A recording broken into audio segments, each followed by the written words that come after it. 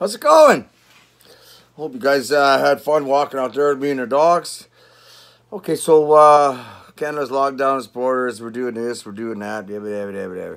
I haven't heard anyone talk about this aspect of it because I guess it really only matters across the prairies and parts of Ontario where it's cold.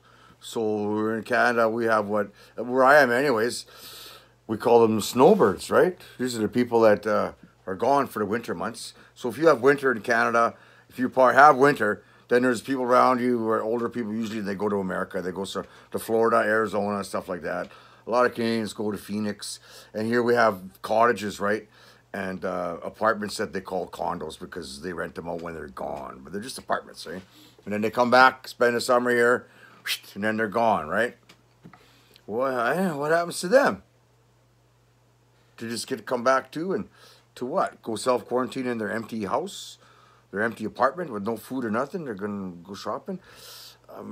My old lady said that some people she works with, they canceled their trip to Mexico. A couple weeks ago, they canceled it and said, "Nah, we're not going." I guess apparently the wife was pissed, but they didn't go. And they had some friends that went to Mexico still, and they just come back, and they're supposed to self-isolate, the da-da-da. And she said, buddy caught them out shopping in another town, eh? And he got mad and went off on him. The devil is in the details here, right? So what happens? You're gone. Even if you went away for only the two of you, so you went away for a couple weeks, well, you didn't have your house full of groceries and stuff. So what if they have it? Right? What if they did have it? And then so they went out shopping, touched everything. And for everyone that went in that store, if that's how it goes, if all that stuff was real,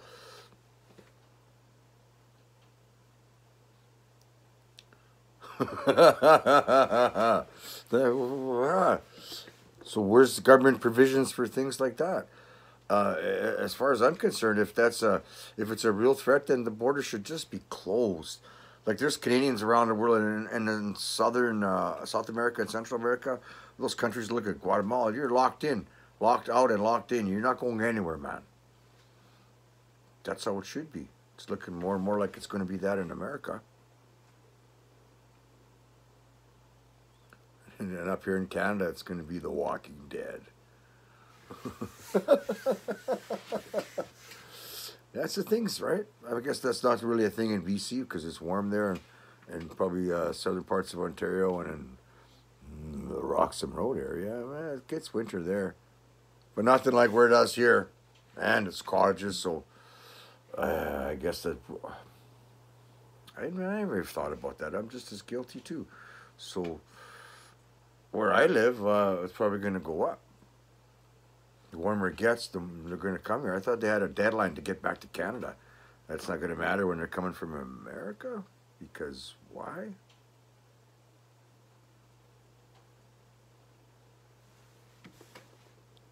And all around the Great Lakes in Ontario, Thousand Islands, all that area where people come back for the summertime. And where James Nationalist is from, out that way too. A lot of people from down south will be coming back to their cottages.